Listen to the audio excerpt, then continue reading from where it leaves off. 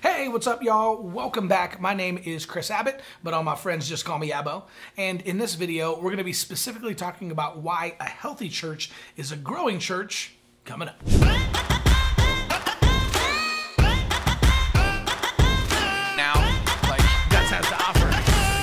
Hey, what's up, y'all? Welcome back. Super pumped to have you guys on the channel. If you're new here, we are constantly diving into church growth and social media and technology and innovation and finding new ways of reaching people with the timeless message of Jesus. So in this video, we specifically want to explore the idea of a healthy church is a growing church. So I'm actually going to share with you a couple of principles that I think can lead to healthy, sustainable church growth, and then just some of the things I've learned over the last 20 years in ministry. So let's dive in. One of my favorite quotes of all time, and I'm a little bit obsessed with it right now, is James Clear from his book, Atomic Habits. Now, he says that you don't rise to the level of your goals, you actually fall to the level of your systems, right? So if you're not happy with your church or your church growth or your attendance, right, the problem isn't you, the problem is your systems. Now, I love this because the more that I've learned about church growth, the more that I've been in ministry over the years, right, what I've learned is this is exactly right? What happens is for a little while when you first plant a church or you first take over a church and it's smaller, what happens is at the beginning, you can literally just kind of throw that sucker onto your back, and on the force of your personality, you can grow it to a pretty decent size. But eventually you get to the point where it begs for structure, right? Eventually what happens is you need systems in order to grow. So a lot of times that's going to be somewhere around the 100 to 150 mark, right? But definitely to break through 200, you're going to have systems. And definitely to break through the church growth barriers of 400, 800, 1,000, right? You have to have systems. And so understanding that, depending on where you're at in your journey right now and the size of your church, right? You may or may not be able to do everything yourself, but there's a day coming, and it's probably sooner rather than later, where your church is going to need systems in order to grow. So there's actually something called Dunbar's number, and this is in social psychology, right? That says that, we can successfully manage about 150 relationships, but anything more than that and things begin to implode, right? And people begin to fall off. And so a really talented leader might be able to even manage, 175, maybe 180 relationships, but anything more than that, right? And people are going to begin to fall off. It's just not possible to maintain that many social relationships. This is why the 200 barrier is so tough. It's because at that point, the church is big enough that you can't continue to know absolutely everybody and maintain those relationships. You can't constantly check in with everybody every single week and remember everybody's name and their birthdays and what they're going through and who's having what surgery and who's getting married and all the funerals, right? All the pastoral care becomes really, really hard to keep up with. And that's why around the 150 mark, you're gonna have to transition into more of a coach, and you're gonna have to pour into your leaders and actually raise up leaders, and those leaders will continue to take care of your congregation. So this is the only way to break through 200 and become scalable without working 1,000,000 hours a week and then eventually burning out. All right, so let's take a look at some of the things that healthy churches do in order to become a healthy, growing church. All right, number one, steal like an artist. Okay, now there is a great book by this title. If you haven't read it, I definitely recommend it. But the one caveat I will say, right, steal like an artist. Right? Nothing is original, so the best thing that you can do is take a look at what other churches are doing, take a look at what other brands are doing, take a look at Disney and Starbucks and Tesla and Harley Davidson, right, and Apple, right, and see what they're doing and how they're communicating, and then steal like an artist. Now, the important caveat is don't steal like a thief, right? Thieves just literally steal other people's stuff. Don't steal like a thief, steal like an artist. I think it was actually Picasso who said, good artists copy, great artists steal.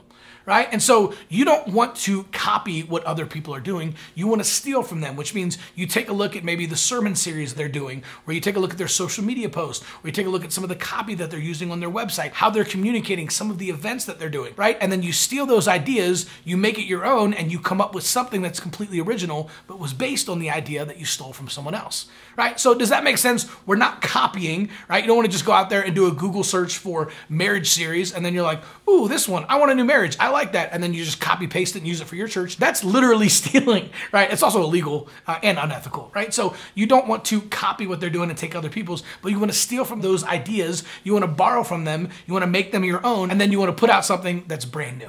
All right, number two, dream dangerously. Now, I love this, and I came up with this based on one of my favorite authors, Mark Batterson, and a quote that he has that says, "Jesus didn't die to make us safe, he died to make us dangerous." Right? Ooh, I don't know about you, man. That gets me fired up. I love Batterson. I've read all his books. They're phenomenal, right? So, man, Jesus didn't die to keep us safe. He died to make us dangerous. And so, man, I want to ask you, like right now, like what are you dreaming dangerously about, right? If a healthy church is a growing church, you want to grow your church, what kind of impact do you want to have? What kind of influence do you want to have? How do you want to change your city? There's a story of A.W. Milne that Mark Batterson talks about in his book, All In, right? So they used to have these things they called one-way missionaries. These were missionaries that went to the missions field and they knew that they wouldn't be coming back, right? They bought one-way tickets to the missions field, and instead of packing all their stuff into a suitcase, they packed all of their belongings into a coffin, because literally they knew that wherever they were going, they would probably be killed for the gospel and they would be shipped back in their own coffin that they packed. Right? That's hardcore. I don't know if you've done anything like that lately, right? I certainly haven't. So A.W. Milne was actually one of those, and he set sail for an island in the Pacific called the New Hebrides. And so he packed his coffin, and he knew that when he got there, right, every single missionary that had gone before him had been killed by the headhunters there, right? So he knew he was walking into pretty much certain death. Right? But it was absolutely incredible. What happened is instead, he actually found the tribe was open to the gospel and he lived among them for 30 years. In fact, when he died, they buried him in the middle of the village, and his tombstone said, "When he came, there was no light. When he left, there was no darkness." Man, I don't know about you, but that's the kind of things I want people to write on my tombstone. Right? So what kind of increase and impact do you want to have in your city? Are people in your city, going to say, "Oh my gosh, man, when he came, there was no light, but when he left, there was no darkness"? Those are the types of goals that I believe we as Christians should have in order to be able to change our city, right? So we have to dream dangerously. What are some of the things that you want to do that are so big, so huge, so outrageous that if you said them out loud, most people would laugh? Right? I believe those big, huge, fat dreams like that, that's what honors God. So dream dangerously. All right, so before I get to my last couple of points, make sure to subscribe to this channel and hit the little notification bell. That way you get notified every single time we drop a new video. All right, number 3, learn the language of social media. Now, it was Tom Rainer that is famous for saying that not learning how to use social media effectively is like a missionary moving to a country and refusing to learn the language. Ouch, right? That's a little bit convicting. But I love it. Not learning how to use social media effectively is like a missionary moving to a country and refusing to learn the language. So one of the things that we have to do as a healthy, growing church is we have to learn the language of social media. And so I think the best way to do this is to pick a little bit every single day and to just start to study it, right? Study social media marketing, study what to post on Facebook, what to post on Instagram, right? There's a lot of great tutorial videos. We've got several videos here on this channel on specifically how to use Facebook ads, how to use Facebook stories, Instagram stories, how to set up ads and landing pages. And we've even got step-by-step walkthrough videos on exactly what to post on your Facebook page. So just make it a goal to maybe do one video a day, right? To learn something new every single day, because 12 months from now, you're not even going to recognize your social media if you've gone in every single day and just learned a little bit more. I'm telling you, you're going to be able to attract new visitors and you'll have new families pouring in the front door because you took time just a little bit every single day to learn something new. Learn the language of social media. Number 4, if it doesn't exist, create it.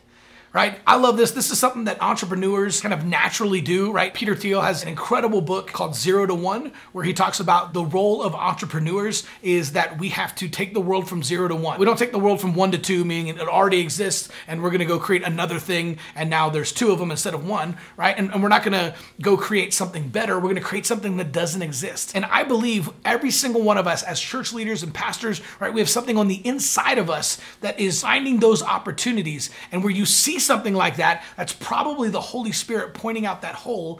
And if it doesn't exist, create it. So we did this in my church, right? One of the things that we realized was missing in our community was a food bank that was not only providing food, but also a church service for people and feeding them spiritually, because we didn't want people to just get fed physically, but we also wanted them to be able to be fed spiritually, right? So there are a couple of food banks around town and they're doing a pretty decent job. But what we wanted to do is we wanted to create a food pantry where people could come out and they could experience service. They could have people pray with them. They could hear a relevant word for their situation. situation and listen to some great worship, right? And that's exactly what we did. So we created Friday groceries, and now every single Friday, between 400 and 700 bags of groceries goes out to families in need all around the area. And while they're waiting in line, we literally have a church service for them, and we give people a chance to get prayer and to accept the gospel every single Friday. So if it doesn't exist, create it. All right, so we talked about social media a little bit in this video, and we've got tons of videos on this.